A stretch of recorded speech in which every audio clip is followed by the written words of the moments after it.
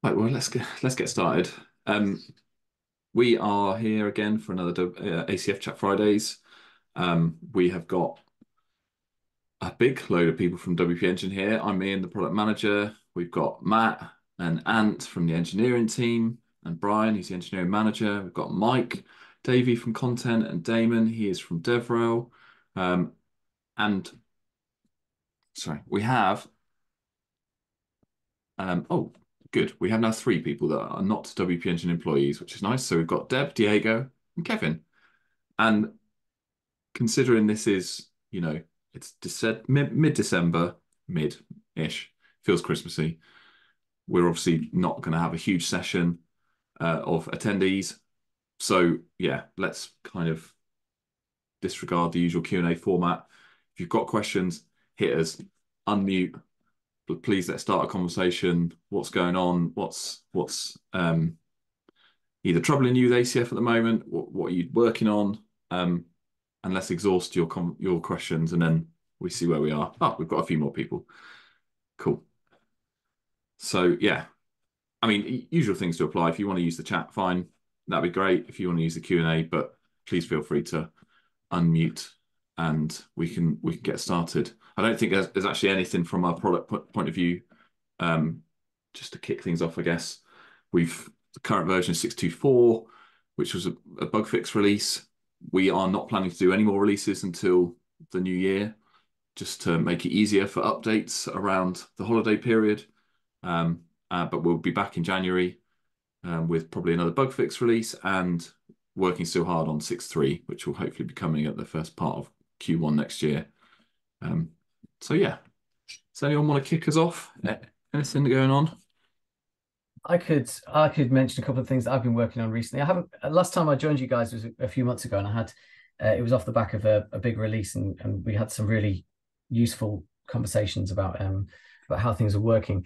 So I've been working on a couple of scenarios recently. One, I mean, and I don't think actually, I think I've sort of solved them, and actually, I dare say they're probably not on the roadmap, but I thought it'd be interesting to just bring them up anyway. So one of the things that I've been working on was I built, and I've been chatting with people in the ACF forum about this. I built a block, like a flexible block with some baked in forms, ACF forms. So it worked quite nicely in the block editor where you could insert the block. You've got your little ACF options in the sidebar, and you can choose which form, and then you could do things like choose the button text, whether it added a consent, whether it added an email, opt-in, and it was working really, really nicely. But one of the big things that I came up against was Ajax validation, in that if you're rendering a form, an ACF form in the back end, and you try and save that page, all of the fields fail validation if they're not filled in. So this was a really tricky thing, and I thought I'd got around it originally by using the load field filter, and I was saying basically, if you're in the admin and it's this form, just set mandatory to required to false, which worked to a point until I realized that then on the front end, and it was to do with admin Ajax. I don't fully understand what, but then it was preventing Ajax validation from working. So if my field failed validation, instead of it saying you must fill in this field with the little red flag, it took me out to a whole another page just saying this has failed. You need to fill in this form. And I went round and round in circles with this. And actually I found someone asking the exact same question on the ACF extended forum, and the solution that they gave was don't render your forms in the block editor, which was a real shame, because it was really nice that it was building out the form in real time as the user selects the options, which instance of the form they want, what colors they want to use, what opt-ins they want, and it was updating really nicely. They saw what they were going to get. So to backpedal from that, and I mean, you might as well be using a shortcode if you're not going to render the form in the block. Now I have solved it using a JS filter, but I dare say it's a little bit heavy-handed, and it wasn't. I didn't find it sort of well discussed much online. It's quite hard to arrive at that solution. So anyway, it's not really a question. I just thought I'd sort of raise it, because this idea of rendering forms in the block editor, I was quite excited about. It's the first time I've gone to these lengths to create this block. But then it all kind of sort of fell apart with the issue of validation. There wasn't a very good way to detect whether the form was being rendered, like is admin didn't work because something to do with it with admin Ajax. Also didn't work if you did like is rest or doing Ajax. None of this really worked, or they conflicted because saving the post in the back end was was using the same Ajax validation as it was on the front end, so you couldn't really differentiate between those two different instances effectively. So yeah, that's something that I've been working on, which was interesting to me. Well, it's really good to hear, Kevin. Thanks for sharing. I think our ACF form submission sort of process is a bit buggy in the sense that we've had instances where the form's been used on the front end, and it's either being triggered by another submit process, or it's triggering somebody else's submit process. And so I think it's not it like obviously when you're in the editor and you hit save post, that is a submit trigger Mm, that we then listen to and go, oh, you haven't submitted this form actually, and there is no context awareness that you're actually in the editor. Nobody's really submitting your form because you're just showing it to the editors.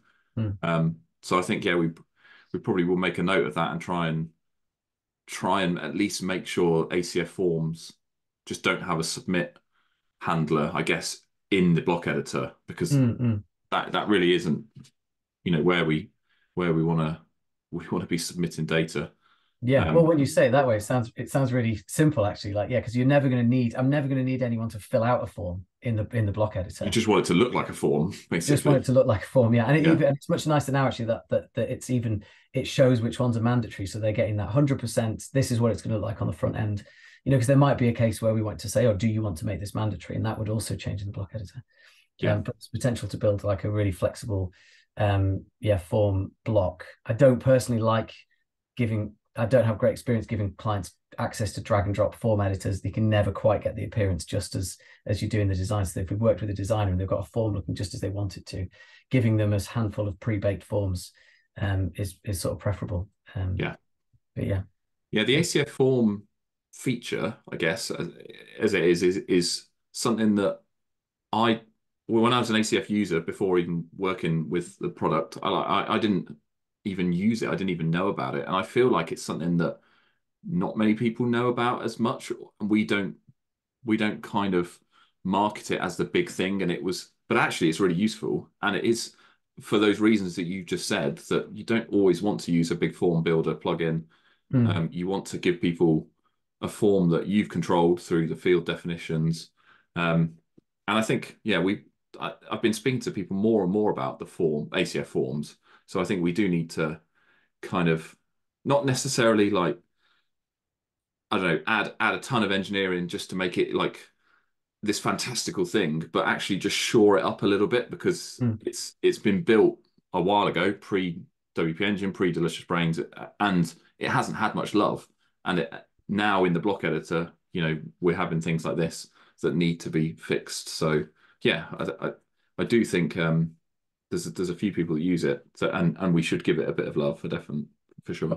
I use it a lot. I use it on almost every project I work on, I would say, and it has become my go-to for building contact forms. So also, and then using ACF Save Post to usually write like a submission post type and record those submissions in the back end, and then using it to hook into various different third party APIs and stuff as well. So in fact, I've got a website that I do for a client that exports pets, and we use a pretty ginormous ACF form. Actually, it's a load of ACF forms bolted together. We build them in different sections and bolt them together.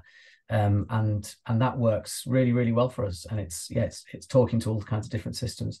But because the appearance is all taken care of, you've got like validation built in through ACF form head.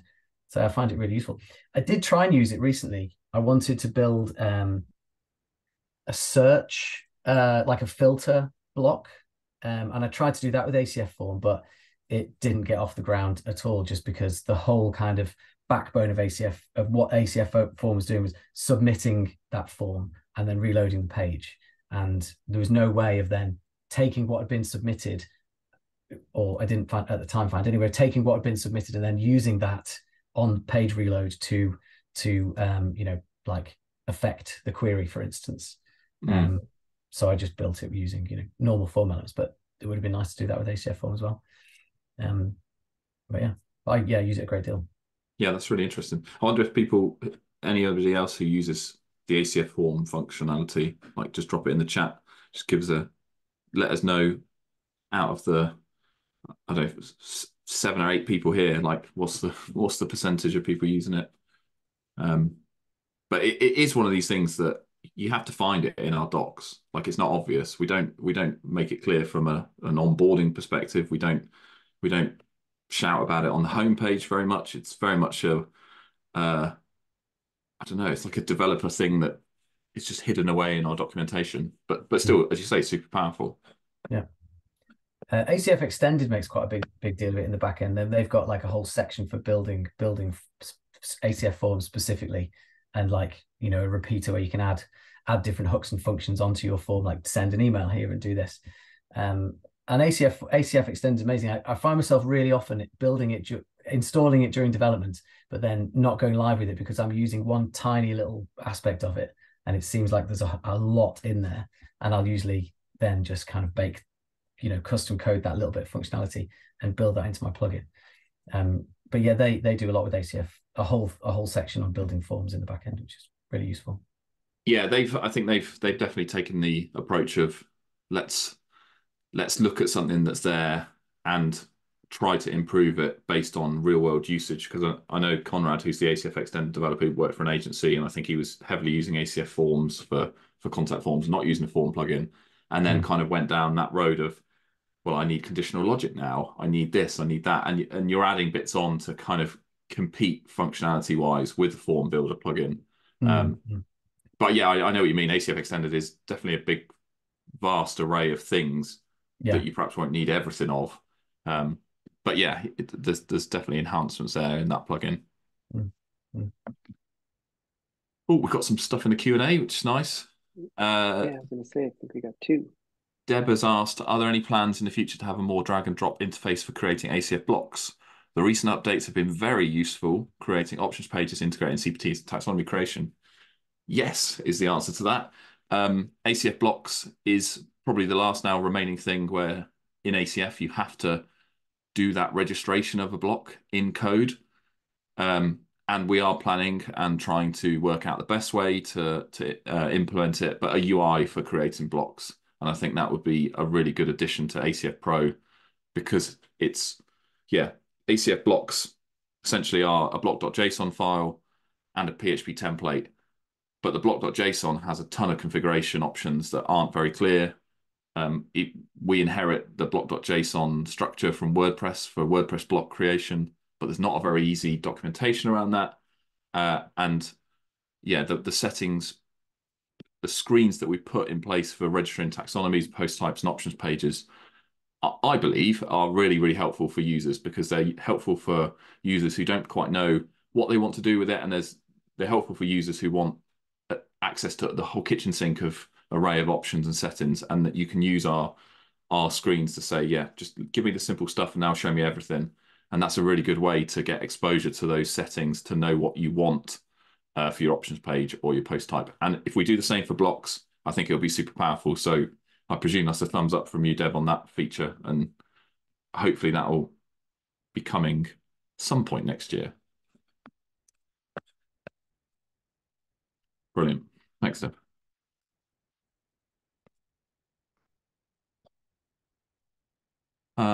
Diego, you have asked regarding the ACF JavaScript API, is there any plans to maybe provide documentation on using the API with ACF blocks? Right now, I'm getting no values when using the API functions to get field data, no matter if I wait for the DOM to load. Maybe there is another way to enqueue the JavaScript in the block editor I'm not aware of. Ooh, we might need some more details. What can you give us a scenario? What's the thing that you're trying to achieve here?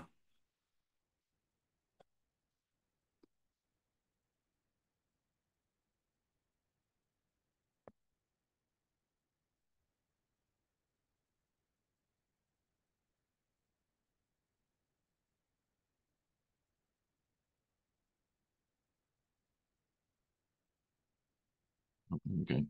For example, changing the value of the field depending on the previous field, changing the value. Okay. So just so I'm working through the scenario in my head out loud, you have created an ACF block with fields, and you want to conditionally change another field value in that block based on a previous field, but at the time that the person who is editing the page or post has dragged on the block and they're editing the data. Is that something different to I guess it's not just showing and hiding fields. You're actually saying changing the value of a field depending on the previous field. Yeah. I'm gonna kind of shake my head in the direction of the engineers to think we can't do that right now. Yeah, I haven't tested the JS API and blocks for a while. So that's something that I'd need to kind of refresh myself on. I'm sure there is a way to get it working, but I do know that blocks are kind of different, especially depending on if they've been saved or not. Because if they haven't been saved, I mean, the values pretty much just live in JSON at that point. Um, so I think probably if you want to shoot us an email or get in touch with us after the chat, I mean, we can definitely troubleshoot further and then probably get this figured out. But yeah, it's just not something that I'm aware of off the top of my head. Is it even a case of like, the ACF JavaScript API feels very much like classic WordPress if you've got the fields on a classic editor screen? Do you think we have to do stuff in the React side of things and actually full on customize the block editor to do those things and access those values and set those values? It I might think be we still have the something core like issue. that. I think we still have the issue though of where you're inputting data and it's not yet saved. So conditionally doing something based on that needs to be on, I guess, when you're leaving focus Hmm. of that field. I know they're like compatibility with the iframe for what 6.3 or something, that since they converted everything into the iframe. But I mean, I know if there are custom fields or you're using the blocks JSON API version 2, then you're opting out of the iframe, which in theory should not um, be a problem. But yeah, it might have something to do with just the order of operation there and getting things to communicate. Yeah, as Matt said, if we want to drop us an email, and even if you go through the support form on the website and just say, you came to a Chat Fridays and we're chatting to the engineers and we want to try and figure this out, then it can come to us and we can try and sort that out.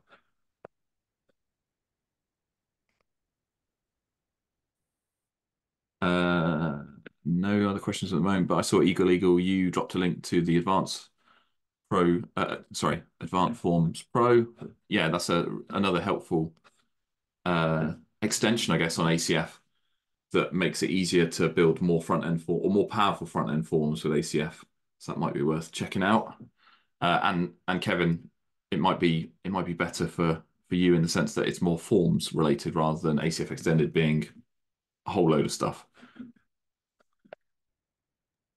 Yes, I've come across that plugin actually, and again, I think I did use it, and then I ended up just rolling my own. But it was really useful, and it probably gave me some like new insights into ACF forms that I'd not been aware of before. And then I was like, oh, actually, I could quite easily do this myself in my plugin. But yeah, it's really good. It's a really good plugin. Nice. Do you have some more questions? Go ahead and I was gonna say. Yeah, I do. Throwing at us. I don't want to hog all the airtime. Yeah, I had to actually. I'm just writing down the second one so I don't forget. What was it? Oh yeah, it was. Now I think this has come up before, and it was like not on the roadmap at all. And it was this idea that you could attach an ACF field to an existing block would be incredibly useful. And the use case I keep coming up against is which I'm amazed there isn't a core solution for this, is I've been using the query loop block extensively and creating block variations and kind of pre-query hooks to customize it in various ways, and really incredibly useful. But the thing I keep coming up against is scenarios where someone wants to use a query block and specify what posts that query block will fetch. For instance, you might be using a query block to loop over your post type of products, for instance. And yeah, you can say, give me 6 products, or give me products in this category, or order them this way. You can't say, just give me this product, and this product. And if there was a way, to say, okay, I've made an ACF field and I just want to attach this to a query loop block, and then pass that along to the query, that would be incredibly useful, because I've not even dug into it because it's too daunting. But the idea of extending the existing query loop, options seems like quite a big job when I'm used to just going ACF do this. It would be so useful to just say, choose the context of the field, and you drop down blocks instead of it just showing you your own blocks. Maybe show you an ACF block type and say show it on query loops, and it's post object. I can choose 3 posts, and that's what will override my I'd have to do some backend stuff with the query to say take my ACF value, but being able to attach meta, I guess, to a WordPress core block like a query loop would be incredibly useful. Does that make sense, how I've explained that? Yeah. I've been watching Nick Diego has been doing a lot of work lately with extending core blocks and doing things like that. He's somebody to look up and just to kind of get some ideas of how that flow of data can go. But of course, you've got the PHP side for the templates of ACF blocks. So inserting those might be a little bit tricky just because of that disconnect there. But there are some inspiring things out there right now, because I think it's still kind of new, this whole concept of extending core blocks, just because there's patterns getting established right now. But I feel like you could, in the current state, use ACF fields with core blocks if you wanted to extend them and then do something in the front end with the field data. Just not that. I just don't think the ACF blocks being inserted as part of a core block might be a little more tricky. Yeah. Shall I go straight into my other question? Yeah, I'm not sure I've got any words of wisdom on that other question. That's a bit beyond my technical abilities. Yeah, I mean, the way that I've solved it is a bit hacky, where I've saved it as post meta. So for instance, if we need a block to show okay, so the context was we had a website with a load of members, and we had a group, and there was a board for that group, like a board of kind of advisors, and we needed a block that would just show those board members. So the way that I've done it is I've used ACF to have a post object field on the group post type, where you select the group members, and then that's saved as post meta. And then I've made a query block variation, and then I'm filtering the arguments for that variation and saying, if this post meta exists, override the query and just show me those things. So I have done it with ACF, if you like, but I'm attaching the metadata to the post instead of to the block. So that's kind of the way that I've gone about doing it, which works for now. It doesn't render doesn't show me the correct results in the back end at the moment, but it works on the front end. So that's kind of worked out. But my other question might not really be an ACF one at all. And I asked this on another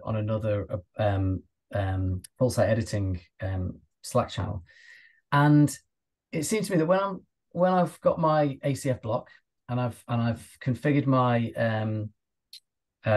capabilities, so I've said yes, give it padding, margin, font size, background color, and then I get my block object. The way that those values are stored is not in a way that's very easy to just say, right, I'm just going to iterate over this and output a string of inline styles.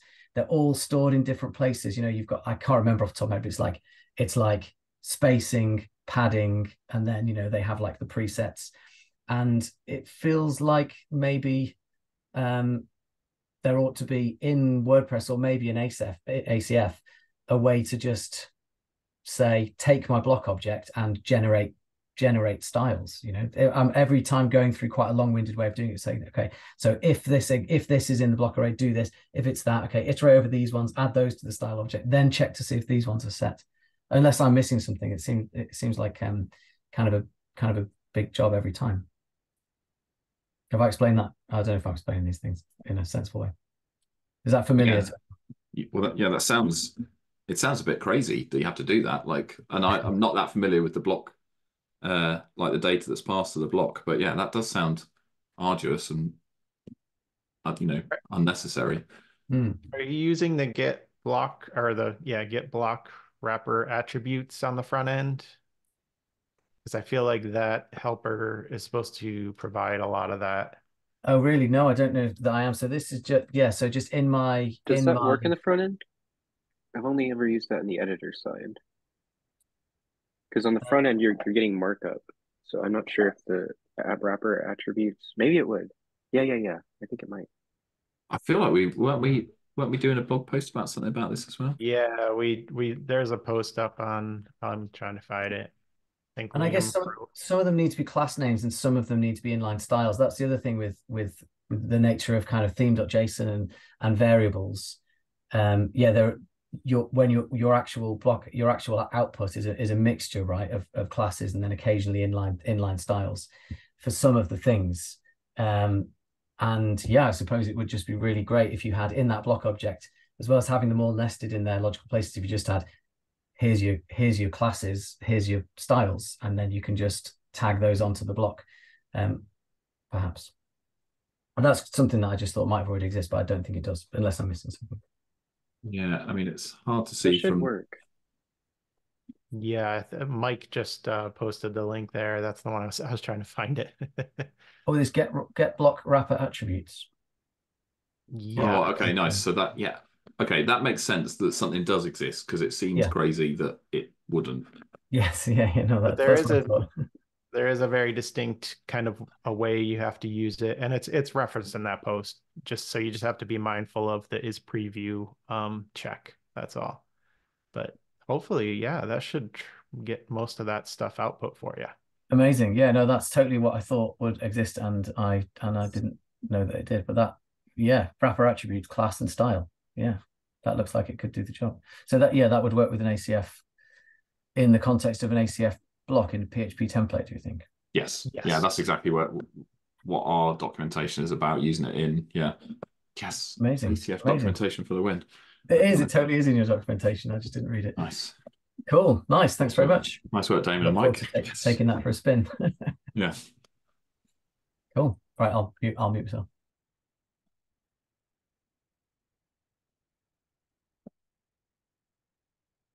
Time. No.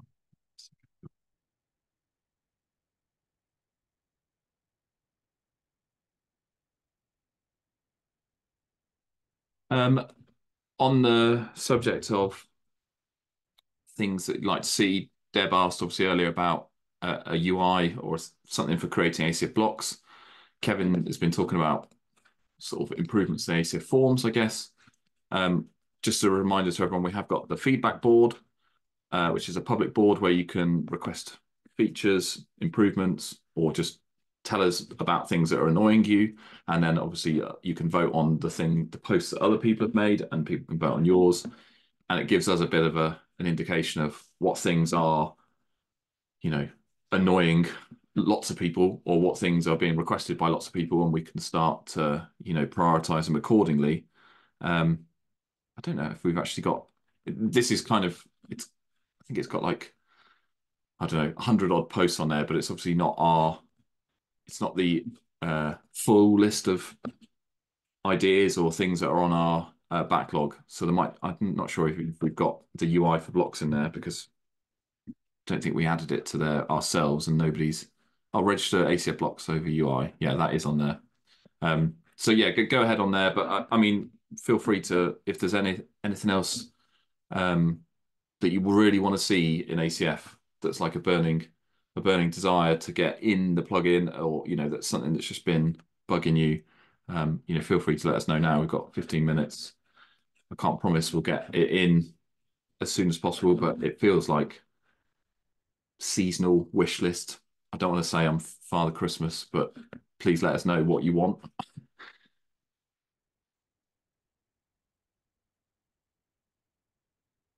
But and go and have a look at that board afterwards and vote.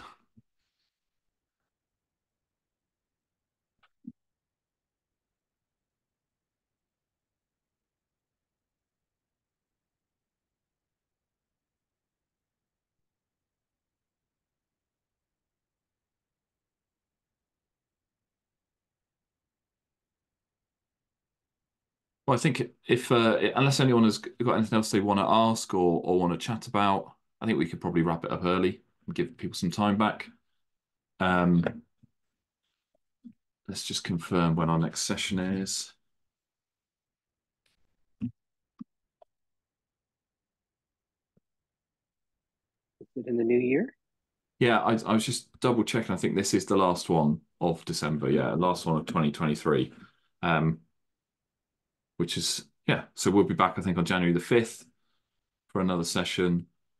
Yeah, and I know there are definitely people here who've been to multiple sessions, so we really appreciate you guys showing up, coming to talk to us about ACF. We really enjoyed talking to you and hearing about what you're building and what problems you've had.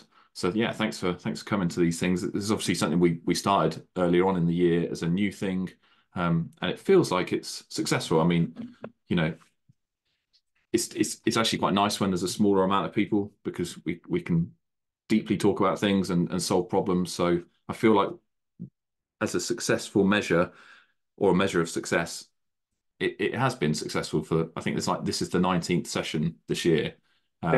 February 3rd was our first one.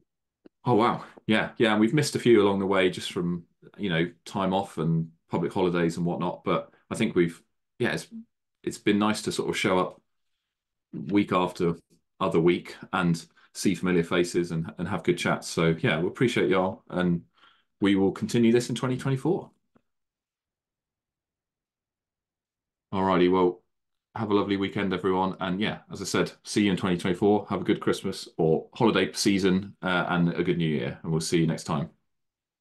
You too. Bye.